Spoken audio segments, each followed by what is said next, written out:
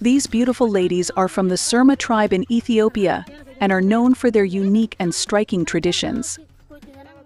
They have a unique tradition of wearing lip plates, and as you can see, their lips have been molded to accommodate the lip plates, which are symbols of beauty, fertility, and social status.